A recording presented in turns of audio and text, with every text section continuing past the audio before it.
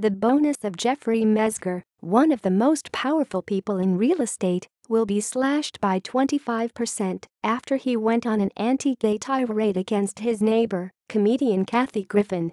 Mezger, the CEO of homebuilder KB Home, used multiple homophobic and sexist slurs against Griffin and her partner. The tirade was caught on a security camera, and a 2-minute clip was published on Tuesday by HuffPost. "Let's declare war. Let's bring it on, UB," Mezger said during one of the tamer parts of the security camera audio recording. The verbal outburst occurred last weekend after Griffin and her partner called the police to report a noise disturbance on Mezger's property. KB Home revealed on Thursday that its board of directors decided to cut Mezger's 2017 bonus by 25%.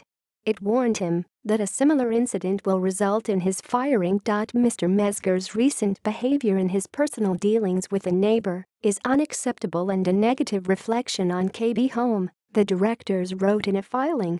But KB Home's board, which is responsible for holding its CEO accountable, stopped short of firing Mezger, its chief executive since 2006. The board said Mezger has always conducted himself in a professional manner during his tenure at the company. It also said Mezger has the full and complete confidence of the board. KB Home's board is led by Doreen Dominguez, who serves as its chair. It also includes Melissa Laura, president of Taco Bell, and Bed founder Robert Johnson.